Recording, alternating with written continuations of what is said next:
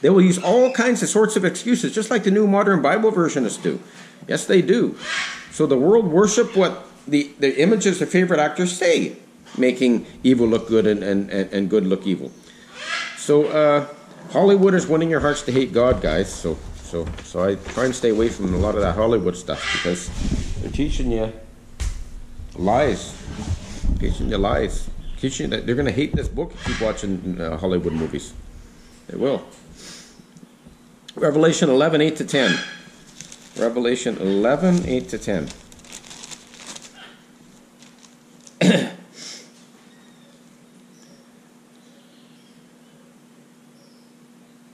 And their dead bodies shall lie in the street of the great city, which spiritually is called Sodom and Egypt, where also our Lord was crucified. And in Dutch, het een hun dood lichaam zullen liggen op de straat der grootstad, die geestelijk genoemd wordt Sodoma in Egypte, alwaar ook ons Heer Christ is. And their dead bodies shall lie in the street of the great city, which spiritually is called Sodom in Egypt, where our Lord is crucified. Where our Lord is our Lord is crucified? No, it's our Lord was crucified. Why did they change that? Verse 9. And they of people and kindreds and tongues and nations shall see their dead bodies 3 days and a half, and shall not suffer their dead bodies to be put in graves, in the King James. And Statenvertaling is, en de mensen uit de volken, en geslachten, en talen, en nationen, zullen hun dood lichaam zijn 3 dagen en een halve, en zullen niet toelaten dat hun dode lichaam in graven gelegd worden. Which is translated to, and the people of all kindreds and tongues shall and the people of all of the nations and families and tongues and nations shall see their dead bodies 3 days and a half, and will not let their dead bodies be buried in graves. And the people of the nations? No, that's not what God said. And the kindreds and tongues. Okay, verse 10.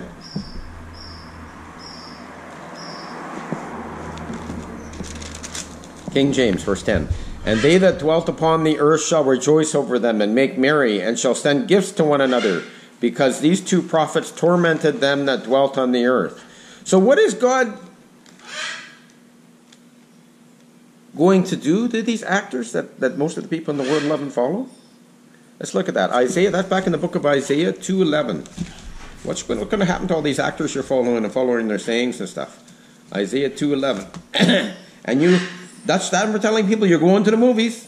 You're taking in all this Hollywood stuff, and you're watching all the sports games on TV. I know you are, because you even do it on Sunday. You let your kids watch all the movies too. Encourage them to watch the movies.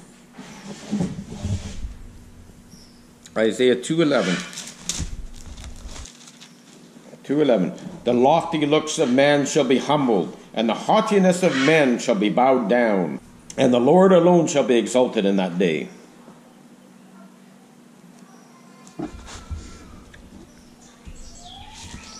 And verse 12.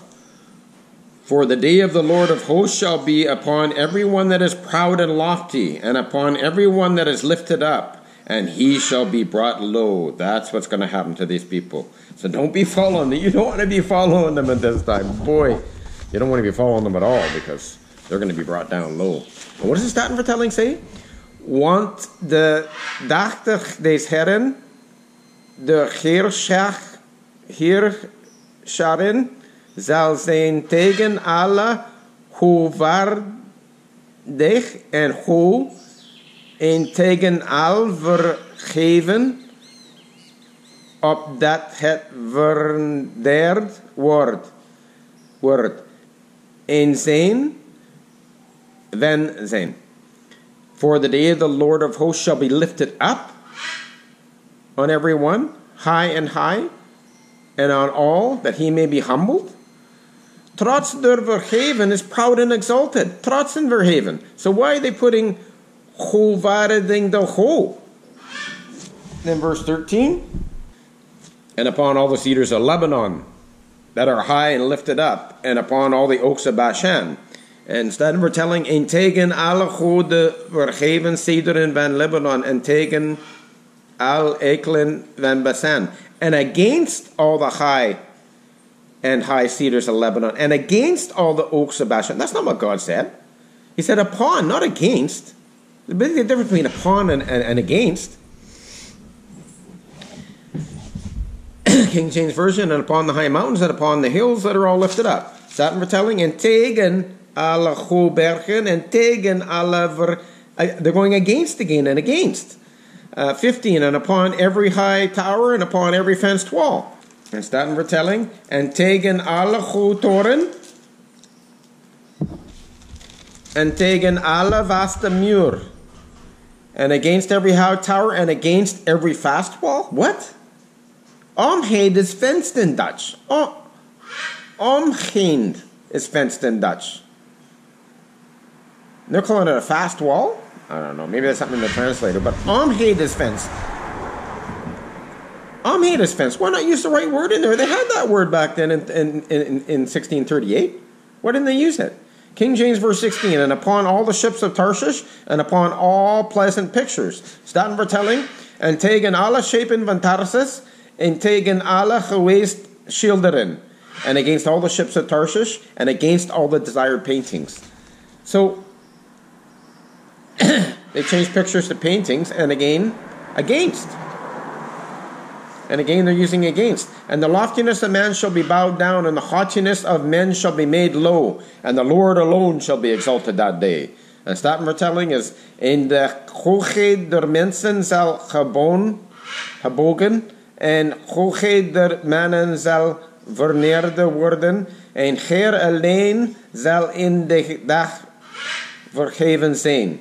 And the majesty of men shall bow down. And the majesty of men shall be humbled. And the Lord alone will be exalted in that day. So they changed loftiness and haughtiness both to majesty. You see that? 2 Samuel 10:18, King James Version.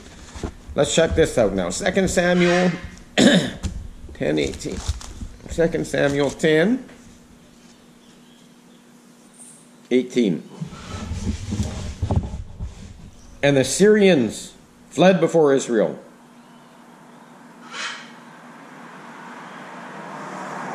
I'm going to show you the Statenvertaling is a Catholic text now. And the Syrians fled before Israel. And David slew the men of 700 chariots of the Syrians and 40,000 horsemen, and smote Shobach, the captain of their host, which died there. And what does the Statenvertaling say? David slew the men of 700 chariots, right? The men. How many men are on 700 chariots? David slew the men. He didn't slay the chariots. Watch what the Statenvertaling says. Maar de Syriërs vloden voor Israëls en gezet. En David versloeg van de Syrians 700 wagenen. David killed the chariots. En verteeg 1000 ruiteren.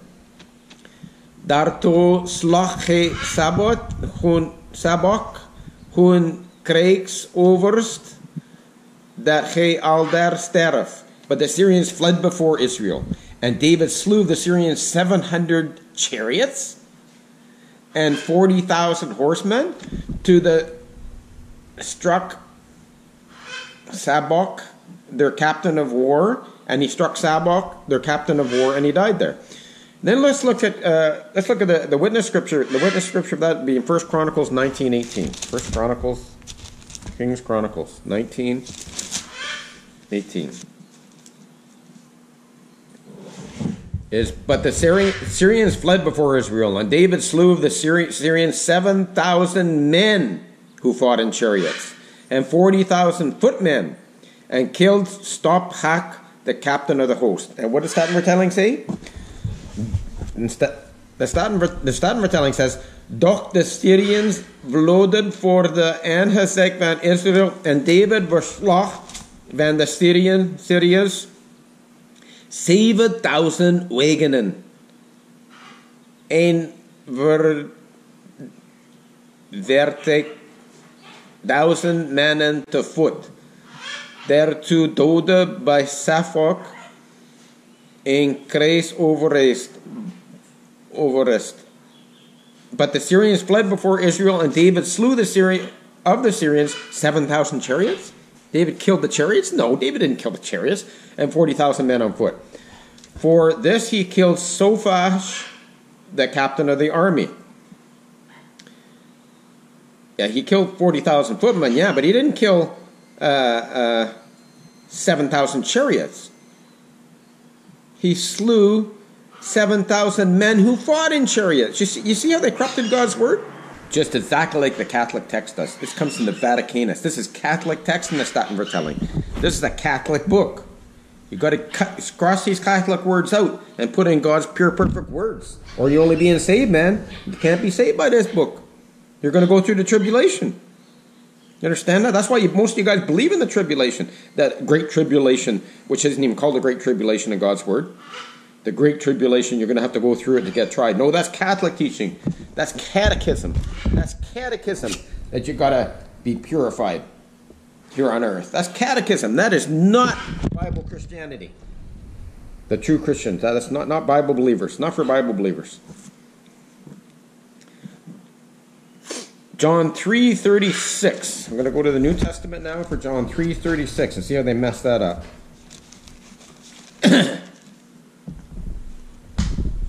John 3:36.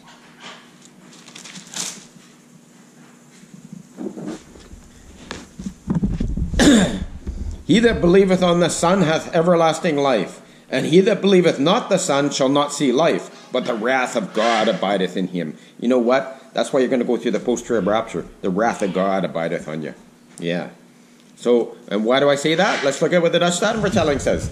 Die in de Son gelooft, die heeft een eeuwigheid leven. Maar die den Son ongehoorzaam is, die zal het leven niet zien. Maar de toorn Gods blijft op hem.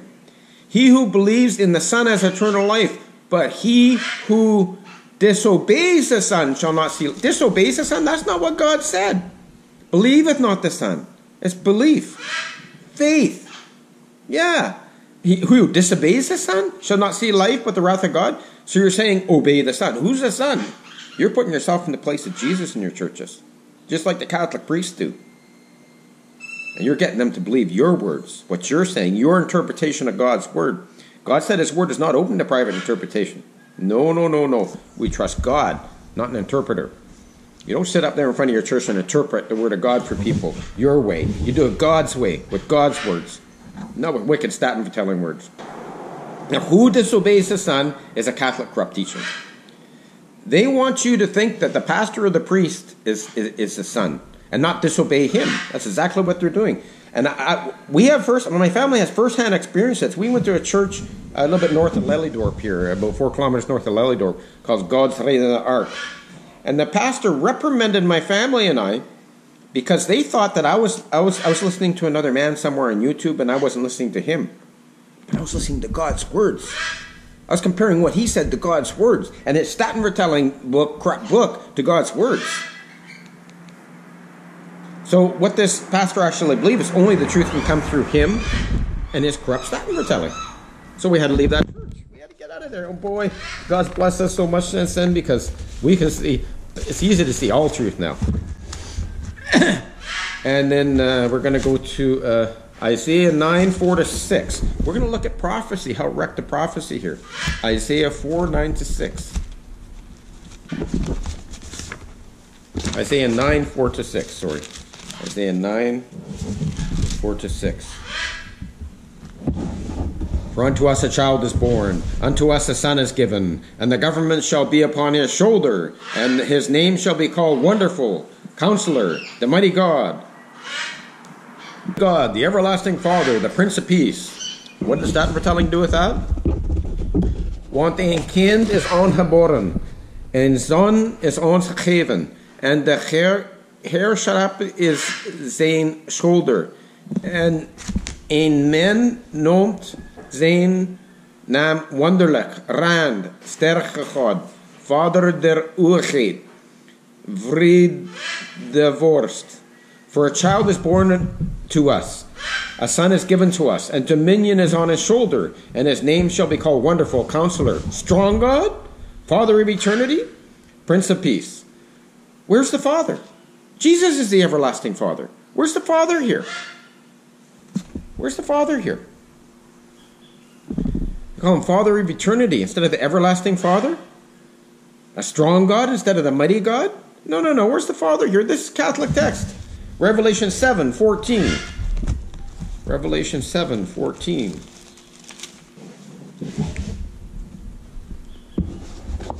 And I said unto him, Sir, thou knowest. And he said to me, These are they which came out of great tribulation, and have washed their robes, and made them white in the blood of the Lamb. And Statenvertaling? Does Statenvertaling say great tribulation? Let's take a look at that. En ik sprak tot hem, Heer,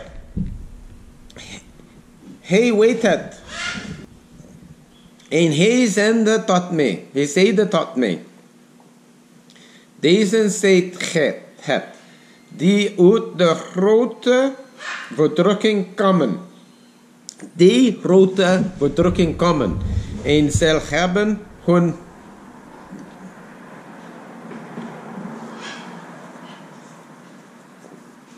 lange kleren gewassen. En hebben hun lange kleren wit gemaakt in het bloed des lambs. And I said unto him, Lord, you know. And he said unto me, These are they that came out of the great tribulation. That's changing God's word to the great tribulation instead of great tribulation. The great tribulation. No such wording in God's pure perfect words. And they have washed their long garments, and have made their long garments white in the blood of the Lamb. So there is no the great tribulation. It is Daniel's 70th week, or the time of Jacob's trouble. Not the great tribulation. This is exactly, the Statenvertaling is teaching you exactly the same thing the new Bible versions do. New gods. This is a new God. This is a new God after the King James. Yes, it's a new God. It's a Roman Catholic lie from the Catechism. That's right, from this Catechism. And I'm going to show you. I'm going to do a whole study on this Catechism and how the Dutch Bible was influenced by it. A time of trial or purification of the church is in the Catechism, which is exactly what post-tribbers teach too. Falling under the clutches of Rome. They teach that you yourself needs to be a co-redeemer. It's work salvation. You're a co-redeemer. You're calling yourself equal to Jesus Christ. Well, I got to redeem myself too. I got to be purified through this time. Jesus said it's finished on the cross. It's finished on the cross. Roman Catholic lie. Roman Catholic wicked lie. Telling you you're a time of trouble, your purification for the church. Let's see what the Catechism says on that. Time of trouble, purification of the church.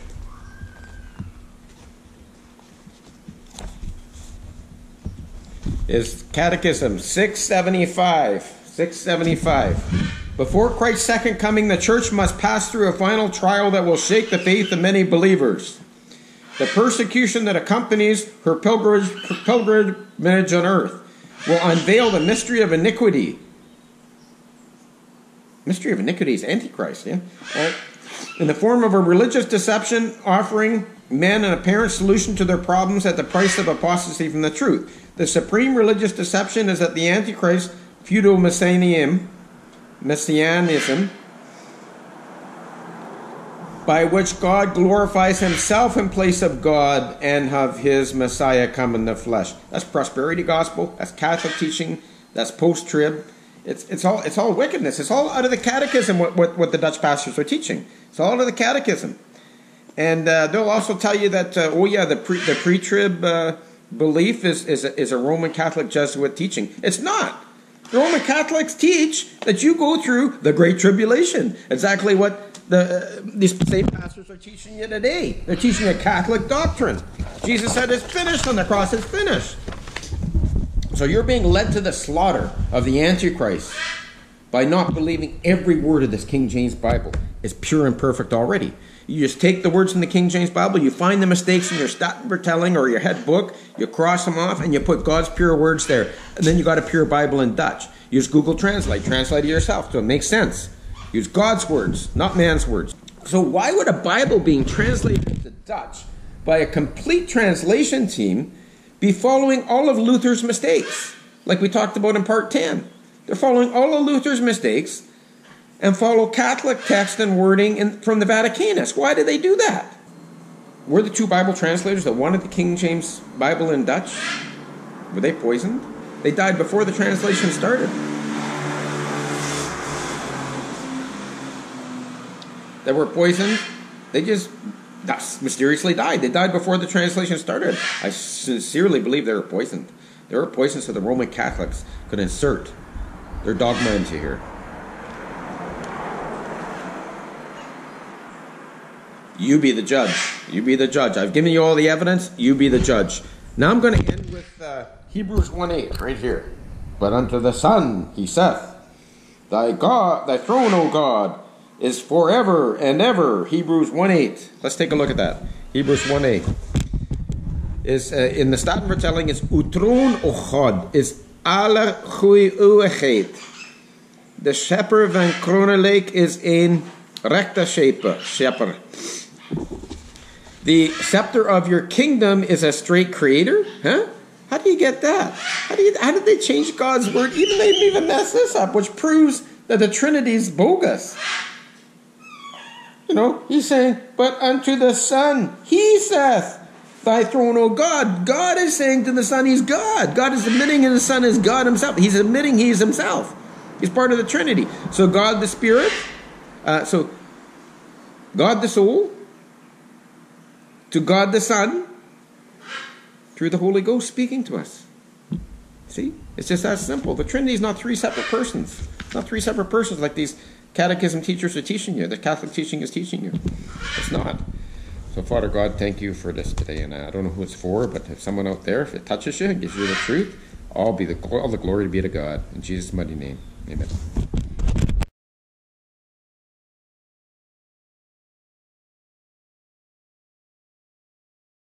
The Father is the one who delivered. That's why He gets the praise. We praise the Father. We praise the Son. But we praise the Father because it's the Father who sent the Son. It's the Father who, and that's why we know that the Father is not Jesus and Jesus is not the Father. We've got these spiritual infants out there teaching that nonsense. A lot of them on YouTube, but you'll find it all over the place. The whole apostolic movement tries to say Jesus is the Father and Father is Jesus. It's heretical. You're a heretic if you teach that nonsense. And you cause confusion. Because I see a baptism where Jesus is in the water being baptized and the Father speaks from heaven. You read what? What were we reading the other day, John? Was it chapter 6? Where Jesus repeatedly refers to the Father as a separate person. And yet you're supposed to check your brain in and believe the nonsense that the Father and Jesus are the same.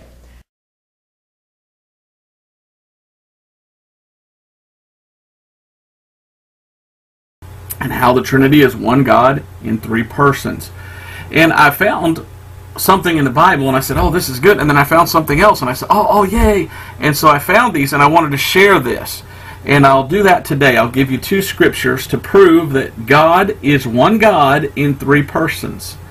And I believe that. I've always believed that. I've described God as making man in His image, and man has three parts, so God has the three parts of man. But also, God can do something that man can't do. God can divide up the three separate parts that makes up Himself into three distinct persons.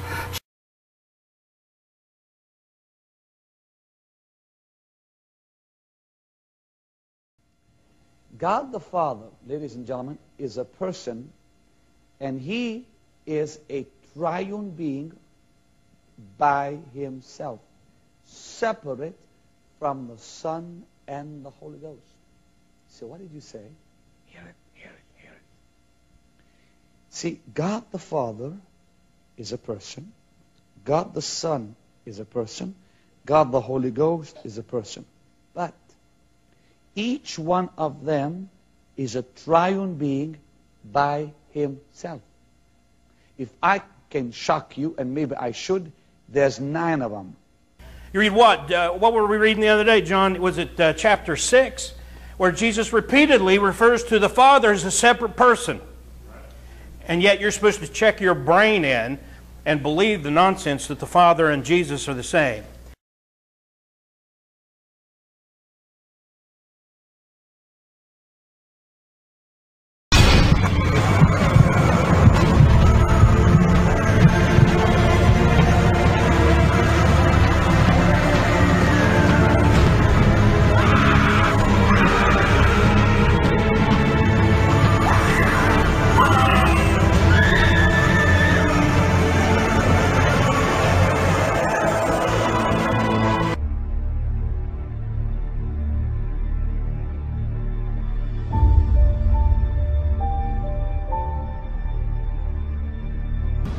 And the devil that deceived them was cast into the lake of fire and brimstone, where the beast and the false prophet are, and shall be tormented day and night forever and ever. And the books were opened. And another book was opened, which is the book of life. And the dead were judged out of those things which were written in the books, according to their works. And the sea gave up the dead which were in it. And death and hell delivered up the dead which were in them. And they were judged, every man according to their works. This is the second death. And whosoever was not found written in the book of life was cast into the lake of fire.